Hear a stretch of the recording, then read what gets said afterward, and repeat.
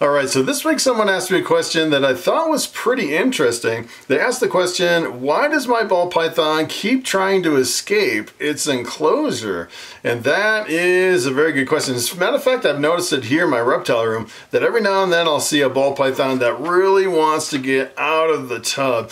And a lot of times I'll actually open up the tub a little bit, and sometimes the snake will come flying out like it's just been waiting to get out of that tub. And then sometimes I'll open up a tub and I'll see where a ball python's kind of been pacing around the tub, kind of going in circles. And a lot of times they'll actually push some substrate to the middle, and you'll see kind of like an indentation in the substrate all the way around the sides of the tub. And I'd say that's, for a rack system with tubs like this, I'd say it's really an exception to the rule. I'd say in most cases, ball pythons are really comfortable just kind of hanging out in a rack system like this. And what I actually did is I kind of did a little bit of brainstorming. I came up with 10 bullet points why your ball python may want to escape its enclosure. And the number one thing on my list is pretty much the number one reason why I think your snake wants to escape, and that is because your enclosure is dirty. I've actually noticed that here in my collection, especially if a snake just goes to the bathroom and it's getting real stinky in there. A lot of times they really want to get away from it. A lot of times what they'll do is they'll come all the way up to the front after they went to the bathroom in the back of the tub trying to get away from it.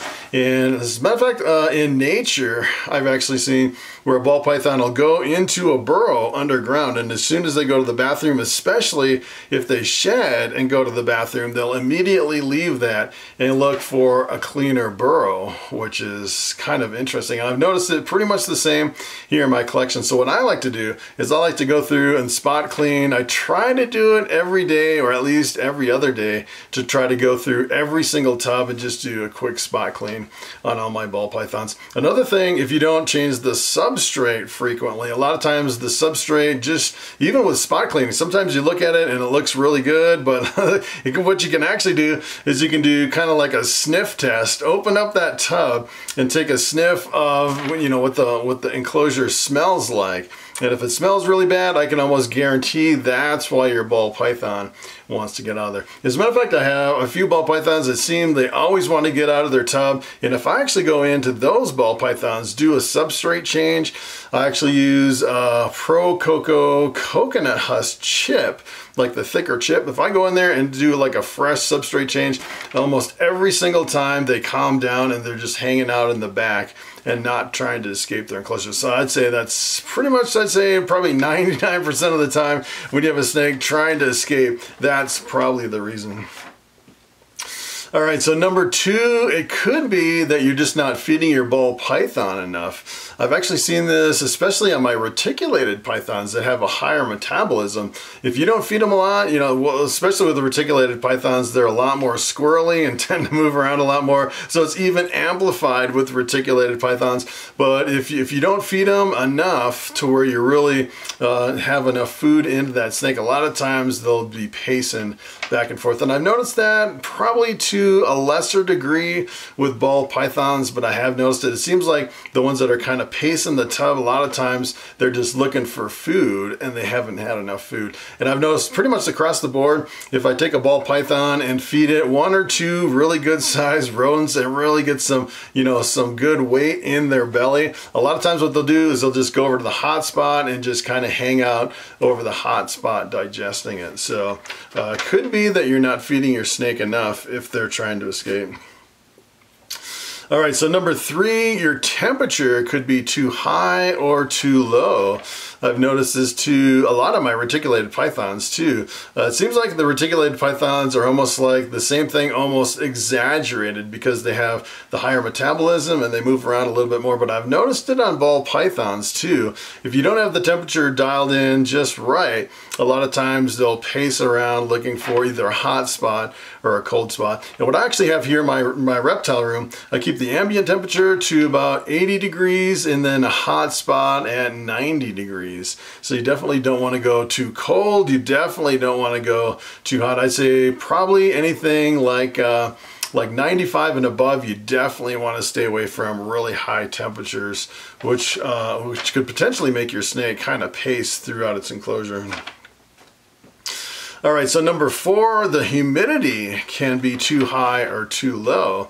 So I've noticed, especially with the low humidity, a lot of times with the lower humidity, a lot of people kind of associate the lower humidity with the snake kind of getting stuck in a shed. A lot of times you'll have the shed stuck on the snake, but what a lot of people don't know, it's what I've actually found here in my reptile room, if the humidity goes too low, a lot of times the ball pythons will just completely go off of food. So there's that, as well as the low humidity and the high humidity. If you have high humidity, you can get respiratory infections, but I'd say on either end of the spectrum, as far as the low humidity, the high humidity, it can kind of agitate your snake, which can kind of cause it to pace back and forth throughout your enclosure. And I'd say as far as ball pythons, most people say about 50 to 60% humidity is pretty much ideal. As a matter of fact, right here in my reptile room, I actually keep my humidity at 56%, and every now and then I still have just occasionally a problem with shed, even though I have a whole room humidifier,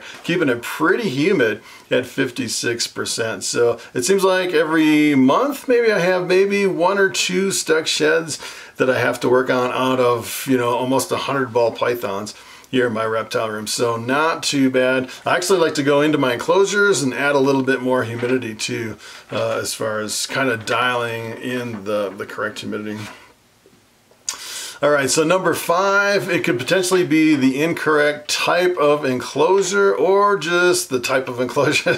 I don't know if there's a correct or incorrect. A lot of people kind of push towards glass aquariums for ball pythons, which seems to be kind of the industry norm. But it seems like every time I went with a glass aquarium, the ball pythons that I would have in glass aquariums, either they're hiding underneath the hide, usually it's like a smaller hide, or they're pacing back and forth in that glass aquarium. And I think it comes down to where the ball python just doesn't feel secure in a completely open, you know, like a see-through enclosure like an aquarium. And what I would actually do, as a matter of fact, if you have an aquarium, what I would do is I would take some kind of like a paper or a background or something, and I would probably enclose like 3 sides so it's completely blacked out, and maybe put like a bunch of decorations like plants or something in there to where the ball python can really feel secure.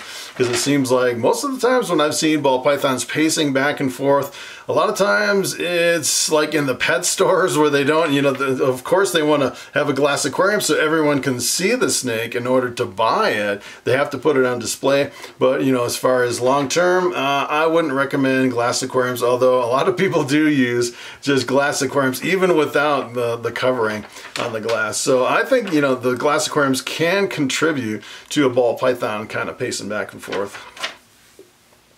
All right, so number 6, different personalities. So some snakes, like Bobby here, my bamboo ball python, has a completely different personality than other snakes. And some snakes, as a matter of fact, I have one that is my pastel spider desert ghost female. Her name is Fluffy, and let me tell you, she has a completely different personality than all my other ball pythons. And for whatever reason, she always is trying to get out of her enclosure, even if I dial everything in. So sometimes it really depends on the personality of the snake. And it seems like with her, she's really sensitive to like a foul, like any kind of a bad smell in the substrate. It's like she's always the first one to try to escape. And it seems like if I change the substrate on that one, she always kind of calms down right away. But let me tell you, it can definitely come down to the different personalities. So some are more sensitive and some just like to kind of crawl around a lot more than others. All right, so number 7, insufficient hides. So when I was actually using glass aquariums, I was trying a whole bunch of different hides. I really like the bigger hides with this one single hole right in the front of the hide. I've actually seen some people use hides where it's kind of like a cutout log where it has holes on both sides of the log. And it seems like to me, if you use a hide like that, a lot of times the ball python really can't feel secure in an enclosed space. space with I think it's kind of an improper height, although I have seen some really big YouTube, you know, ball python guys, and they're like, hey, use this cheap hide, it's like a half a log. But it seems like to me, a lot of times when I see those half log hides, it seems like the ball python just really can't get secure as far as getting in that hide, and a lot of times that will cause them to pace back and forth throughout the enclosure. All right, so number 8, you could have a new snake that's just exploring a new enclosure. So I've actually seen this. If you actually buy a brand new snake, you put it in a brand new enclosure, or if you have an older snake, like Bobby here, he's been with me for years and years. If I actually took Bobby, put him in a brand new enclosure that was unfamiliar to Bobby, he would actually pace back and forth throughout that, just kind of trying to get used to it before he settles down. So that's pretty normal. If you buy a brand new ball python, put them in, you know, a different environment than they're used to, I would say you probably should expect your ball python is going to be roaming around back and forth until he gets used to that enclosure. All right, so number 9, ball pythons are more active at night. So keep in mind, ball pythons are mainly nocturnal. Some people consider them to be nocturnal.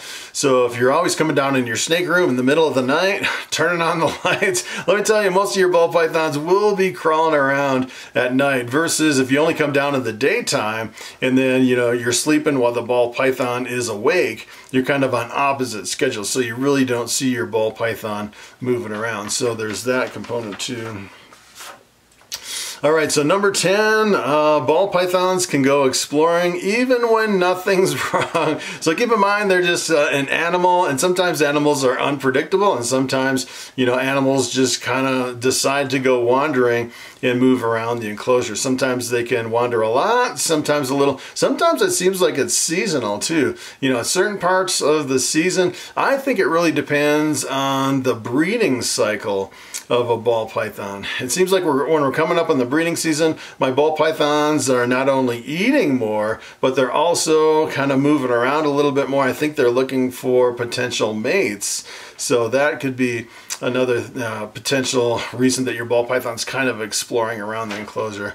But a lot of times, you know, if you have everything perfect, you change the substrate, you have the perfect temperature and humidity, and all of a sudden, just out of the blue, your ball python starts roaming around, I would say don't overthink it. That's just kind of normal for ball pythons. Sometimes they can go kind of in that mood where they kind of just decide to go exploring and they're trying to get out of the enclosure. And I think a lot of times it really helps to kind of pick them up and hang on to them like Bobby. Put them up on your shoulder, kind of help them to explore a little bit so they're not always kind of stuck in that enclosure. And that's kind of the ideal thing about ball pythons, is they never really get too big to where you couldn't really pick them up and play with them, versus like my reticulated python, you know, that's 100 pounds. Sometimes it's hard to take her out and give her a little room to kind of roam around just because she's so big and so long. So that's pretty much it. Hopefully some of these points kind of helped you. Try not to overthink if your ball python is kind of roaming around. Sometimes it's completely normal. Sometimes it can be an indication that there is something that you need to take care of. So that's pretty much it. Thanks for watching, and I will see you in the next video.